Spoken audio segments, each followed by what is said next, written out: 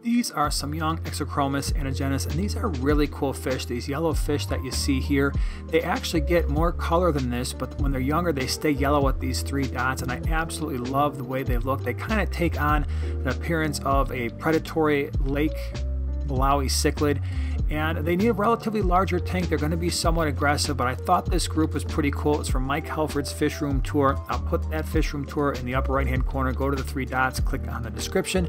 You'll see more of these fish, but they were really awesome.